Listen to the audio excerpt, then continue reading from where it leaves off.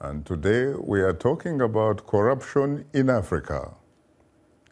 Transparency International has released a new global corruption index that tracks perceptions of corruption in 180 countries. The report reveals that the performance of countries in Sub-Saharan Africa paints a bleak picture of inaction against corruption. My colleague Paul Ndiho has more on the story.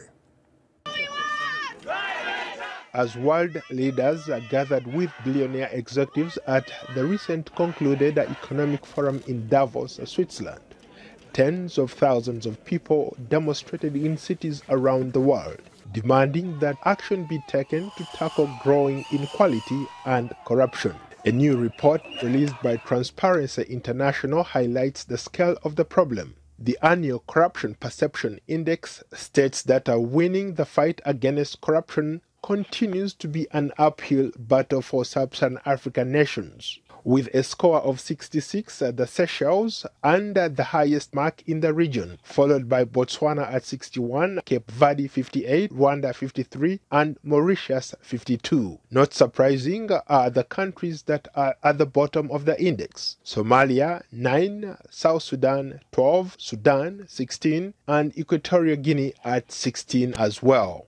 A majority of citizens surveyed in more than 35 African countries think that corruption is getting worse and that their government is doing a poor job of fighting the vice. Those people with a lot of wealth, they also have access to power, privilege, influence of our democracy and how we live our lives today. Angola is waging a fight in its battle against corruption. The nation's judiciary is investigating billionaire Isabel dos Santos over alleged mismanagement and misappropriation of funds. While she was chairwoman of the state-owned firm Sonangol, her bank accounts and assets in her home country have been frozen, and the nation's chief prosecutor says authorities could issue an international arrest warrant if she fails to cooperate in a corruption probe in which she has been named as a suspect. Ms. Dos Santos denies any wrongdoing and says the allegations are politically motivated. Well, the allegations are false. Unfortunately, we were not given the opportunity to present our evidence or to defend ourselves.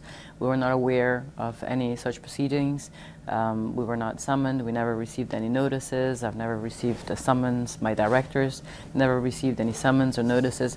So these proceedings were very much held in secrecy. We don't know exactly what are the accusations, but from what we've heard so far, we can say that the allegations are false allegations. Isabel dos Santos' father, Jose Eduardo dos Santos, ruled the oil-rich but impoverished country for nearly 40 years. The International Consortium of Investigative Journalists obtained more than 715,000 documents pertaining to Isabel dos Santos. Stalking Flesh claims that she siphoned off hundreds of millions of dollars in public money.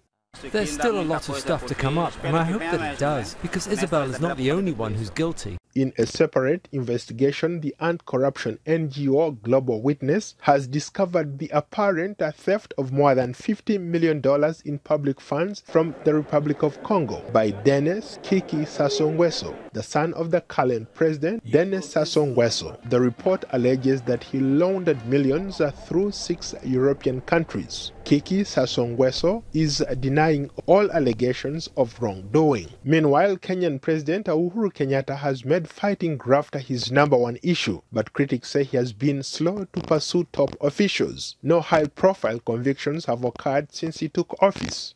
Widespread corruption continues to hinder development and disproportionately affects Africa's poorest citizens, who many times have to pay bribes to access public services. Paul Ndiho, VOA News.